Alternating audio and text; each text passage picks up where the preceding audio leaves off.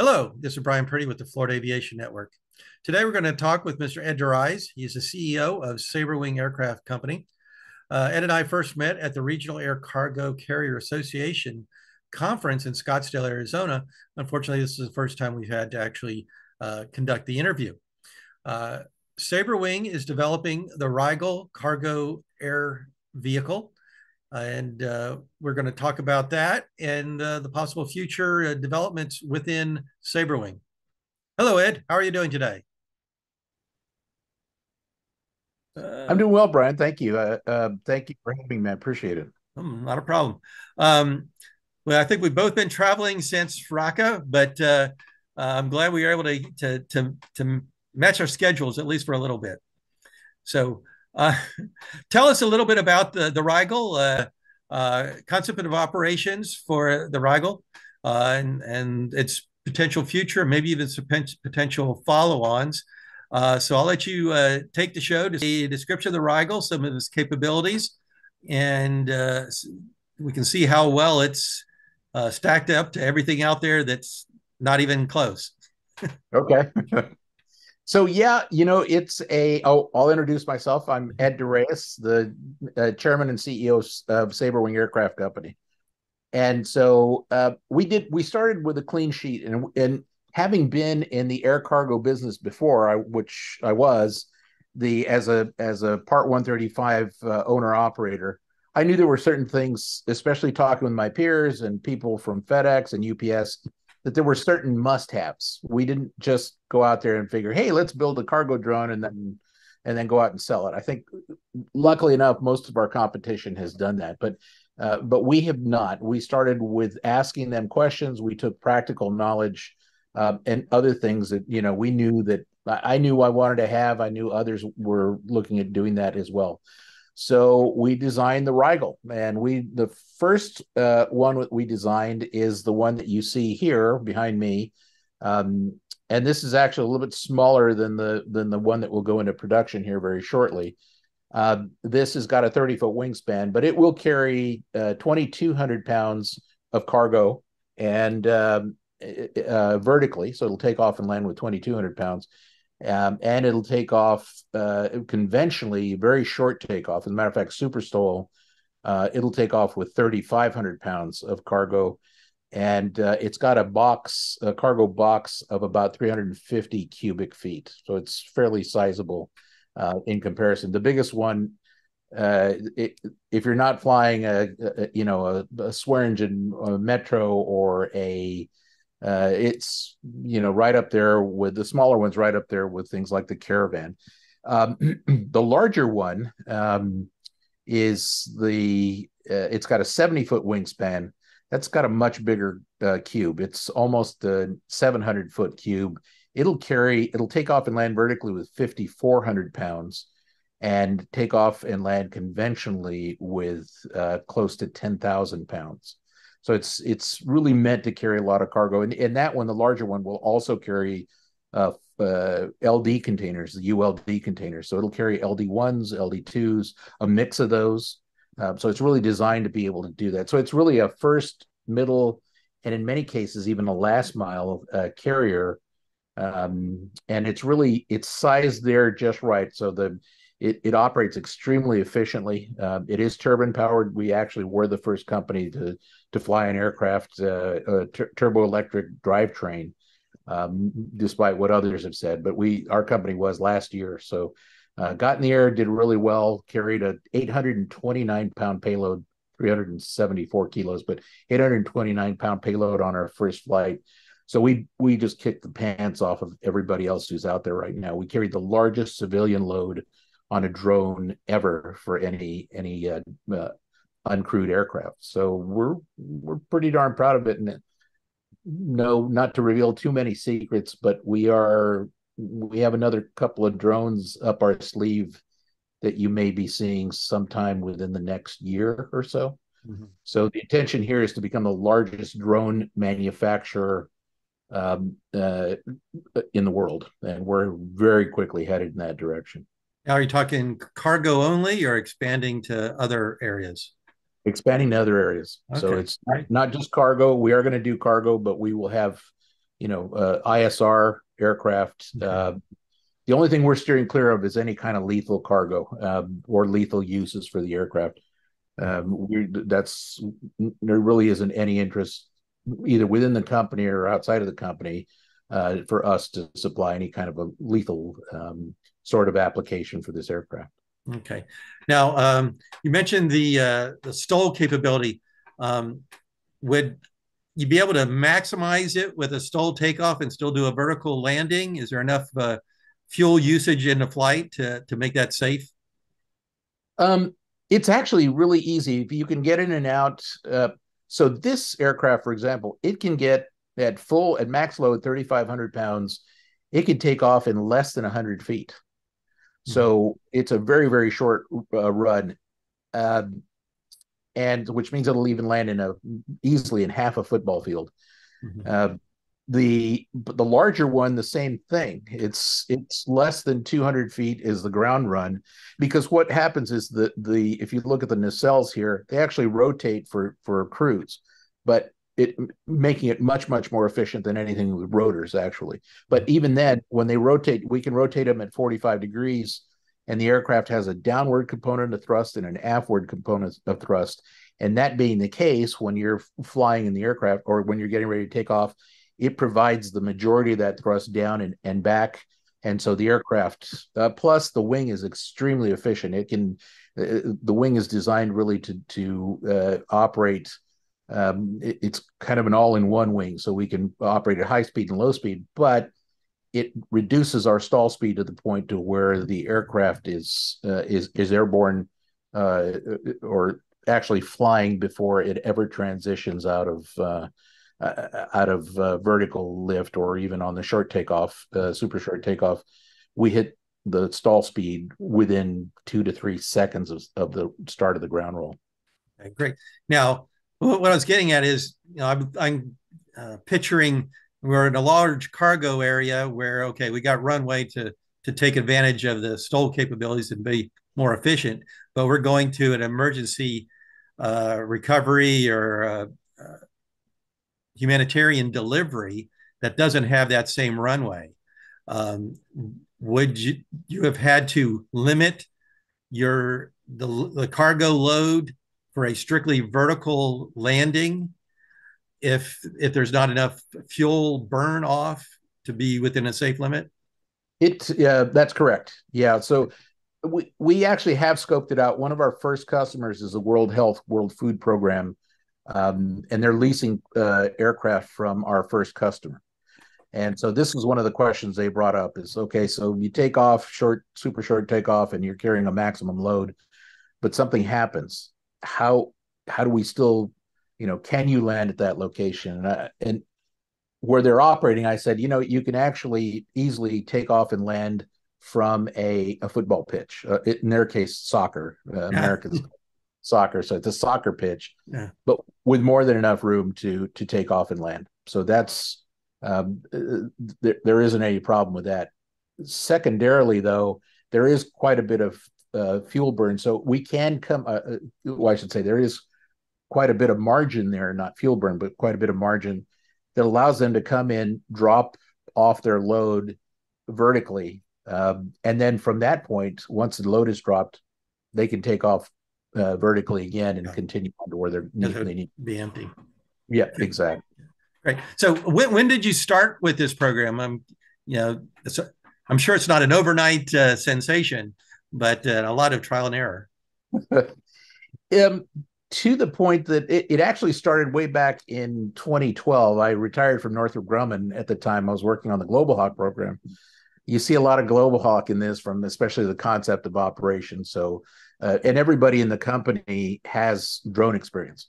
So we have people that have years. The director of our development, test, and evaluation, he was also a Northrop Grumman alum, and he was the director of test ranges for Northrop Grumman.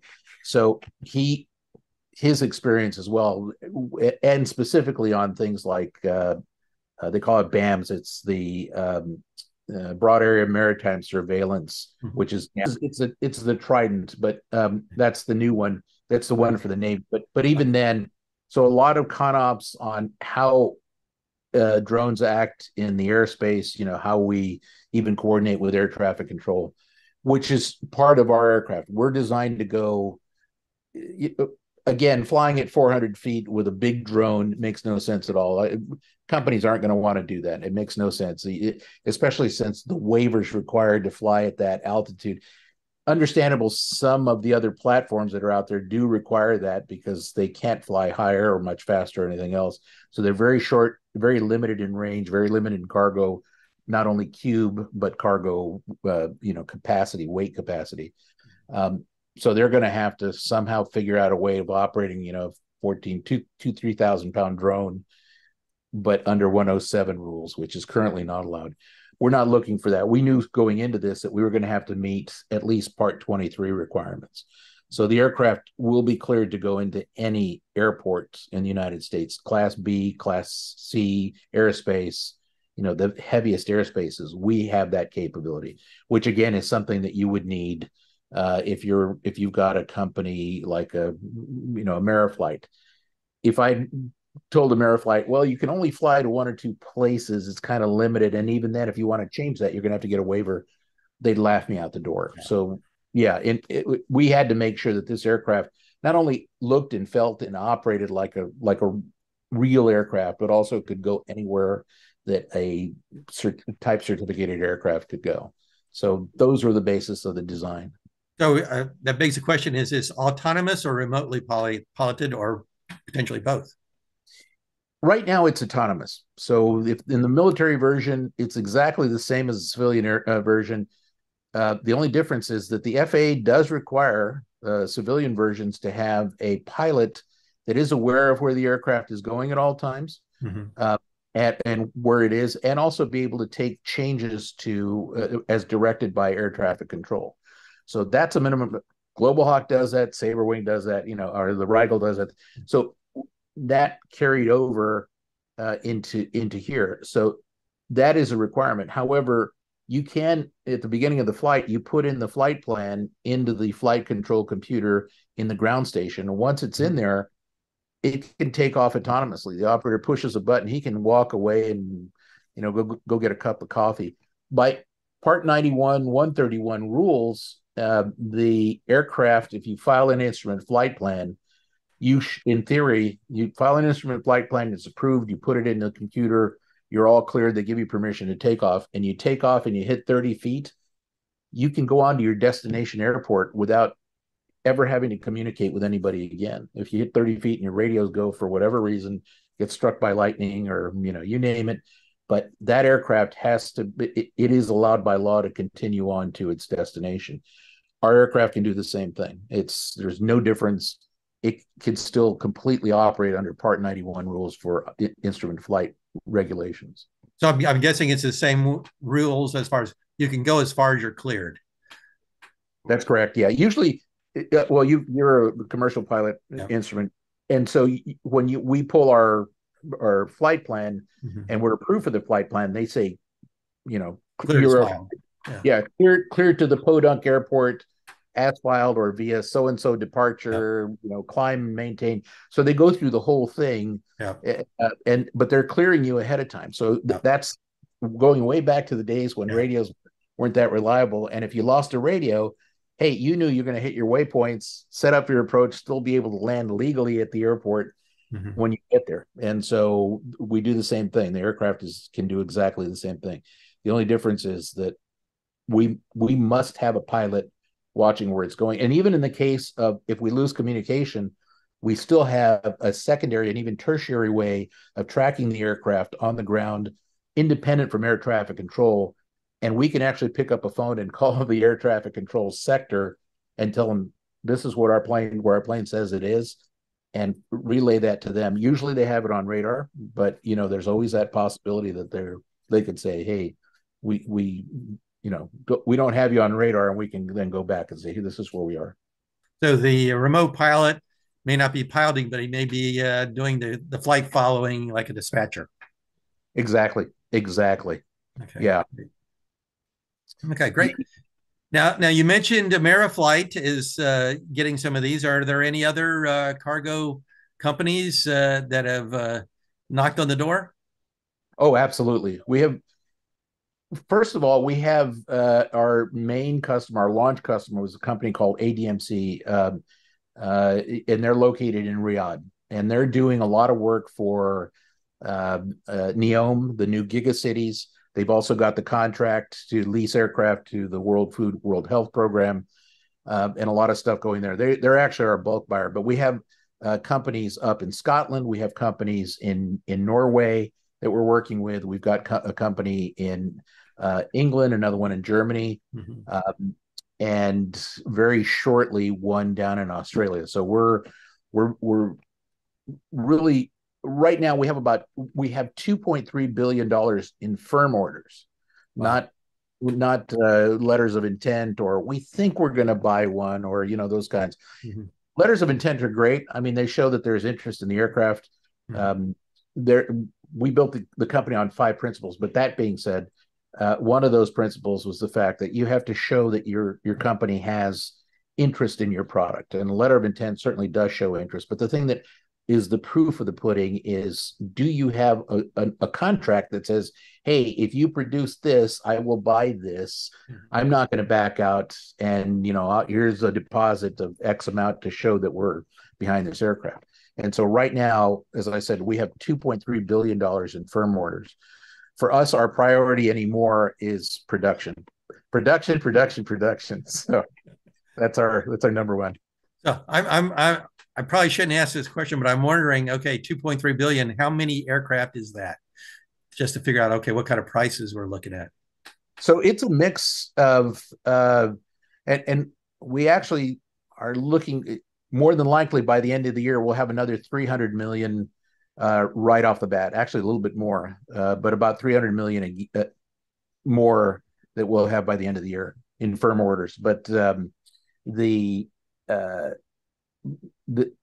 a mix of the 2 aircraft. So I think it brings us to 281, if I remember correctly. I have to go back and look, but because the number is changing. So I think we're at 281 aircraft, if I remember correctly. Okay. That's a good couple squadrons. It'll keep us busy for a while. Yeah, we haven't sold any to the military yet, and it's not. And really, this is something they absolutely need. They've been telling us this for the longest time. I think it's, for us, the philosophy has been, if you build it, they will come. Yeah. So far, they've been coming without us having to build it, but now we do need to build it. So, like I said, production. Yeah, I guess if they're going to have loyal wingmen for fighters, you can have loyal wingmen for C-17s. Absolutely, and that brings up a really good point too. This aircraft, because of the price point, is considered to be attritable. So the attritable basically means that that they can send out 10 of these to a forward battle area, a forward edge of the battle area of FIBA, and 6 of them can get shot down, and it still leaves 4 with plenty of cargo left. And that was actually General Anthony Tata, who's not only an author, a published author, but he's also he was a former number 3 person at the Pentagon. But anyway, he specifically said, this will change the battlefield. This will change the shape of the battlefield. To be able to get food and bullets and bandages and all those things to a forward operating location and not have to worry about lives being lost, and being able to generate within 15 minutes, get that to a forward edge of the battle area. That's one thing we do really well. We can go fast, we can go high, and we can just unload tons and tons of cargo in a very short period of time. Okay, great. So that was one of the things I was also wondering about. Is this going to be opening up new jobs in some way or fashion? Maybe not necessarily full-blown pilots, but is it going to help the employment side of things, or are we just looking for minimum cost because we don't have as many people? No, it's going to open up. We're expecting to add about 1,500 new positions starting in January, this coming January. So and ramping up from there. So we're going to start hiring very heavily right around January timeframe. Well, I think what I was also thinking about was the actual cargo companies.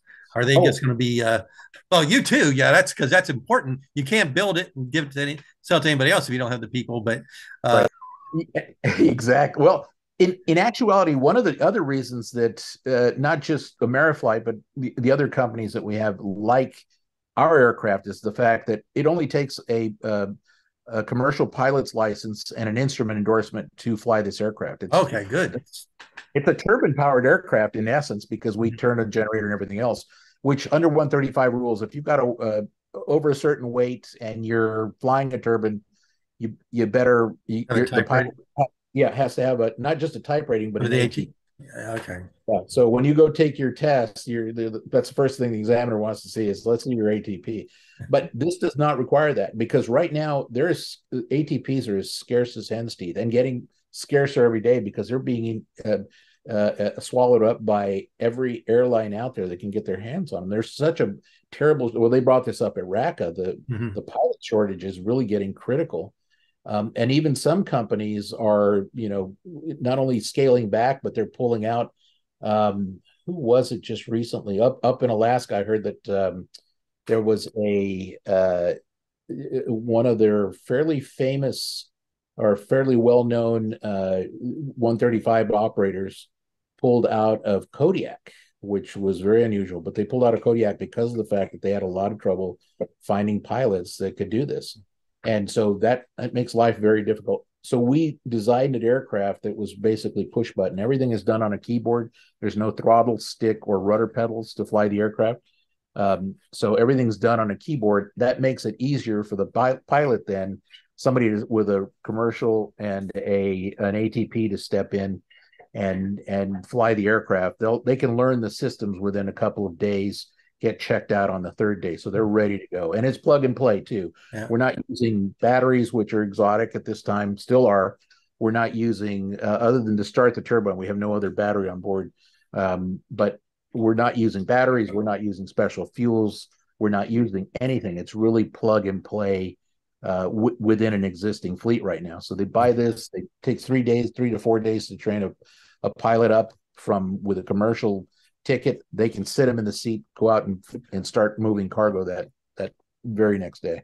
I'm going to have to hang on your coattails so I can see about getting a job with them.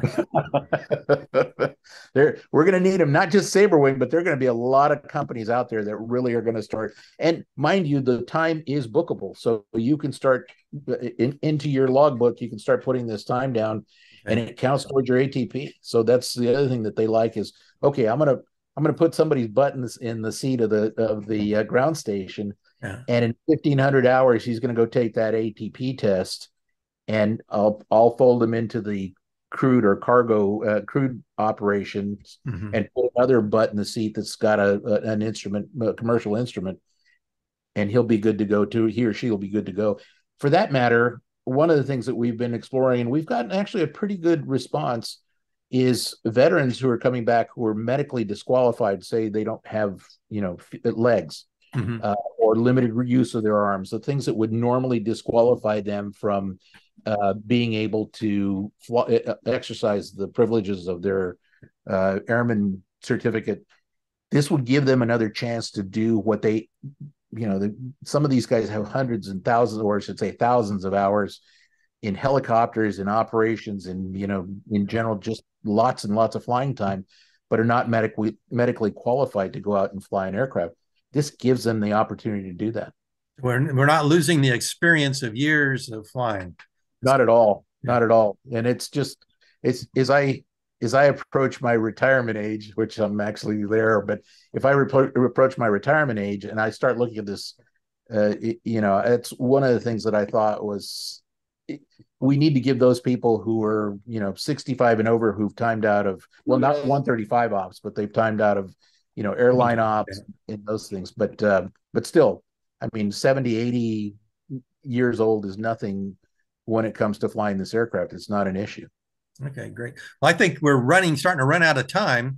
Do you have any last words? Then I'm just going to invite you on down to Sun and Fun and maybe bring the Sabre wing with you, or at least some videos we can show of it. I think we might actually. That was we're working on that hard. If we can finish up what the stuff we're doing on the production facility, we're going to try to get there with a few aircraft. So Okay, great. we'll, Well, I'm helping out with their innovation showcase, so I'm pulling a plug everywhere I can to get it somebody in there. But I'd love to go. I haven't been to Sun and Fun in forever, and I really want to go. okay, well, that's what I like to hear. Is there any closing words that you like to have before you need to go? Not that I can think of. I think we're no, I just want to thank you again for the opportunity. Great seeing you at RACCA, by the way. I hope to see you again next year. So we'll definitely be at RACCA next year. And maybe even HAI if they open it up like we think, like I think they're going to do. I just did an interview with Nicole Badges, who's going to be the new chair, and and we were talking a little bit how the whole HAA is being rebranded to include more, I think, more of the AAM type vehicles. Right.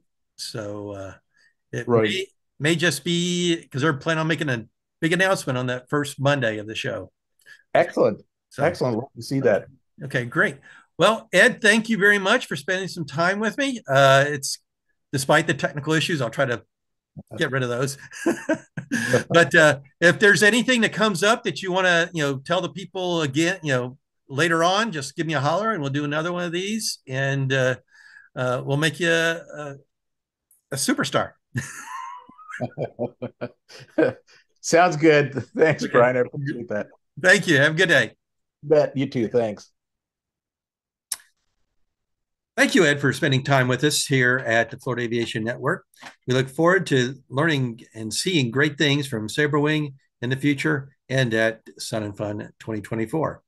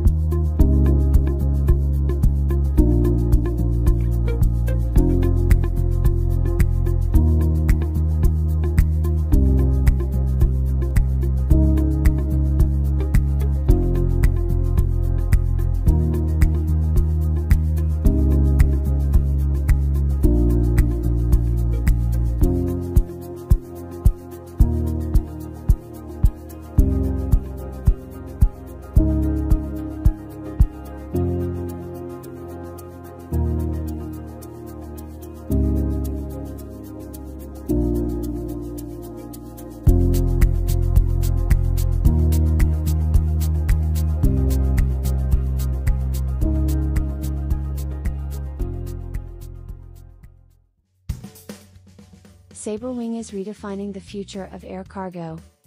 For more information on the company, or to find out more about our incredible aircraft, please visit us at www.sabrewingaircraft.com.